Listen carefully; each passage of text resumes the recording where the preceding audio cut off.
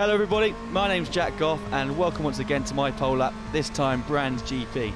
We're coming down into Paddock Hill Bend here, down 2 gears, making sure we get to the inside curb. Try not to take too much of it because it can upset the car. Use all the curb on the exit, up towards Druids, down 3 gears. Carrying as much momentum as possible into this corner, but making sure we don't upset the exit of the corner.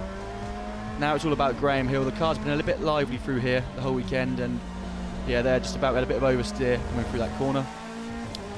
Coming into the next left-hander, which takes us onto the GP circuit. Again, we're down 2 gears here. Really important we get a great exit, obviously up to the long straight onto the GP circuit. Probably most people on the grid would say some of the best corners on any track in the UK we're heading up to now. Hawthorne's the first right-hander, which is 5th gear. It's really fast, trying to take as much speed as possible, so we brake down 1 gear, back on full power as soon as we can, again using all the road on the exit there. Next corner's down just 1 gear, quite bumpy on the curve here, so you have to be quite careful getting back on the power. The car, you can see, is really good. Eurotech giving me a great car once again.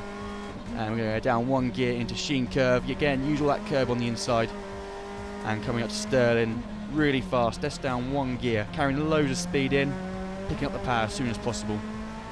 Coming towards the end of the lap now, it's about making no mistakes. You can see on your delta time if you're doing a good job. Down 2 gears, use a little bit of curb on the inside, and then use all the track on the exit. Now my teammate, he started the year with a boom for pole position. He had a big boom in the middle of the year, and now Eurotech are finishing with another boom for pole, and that is the final one of 2017.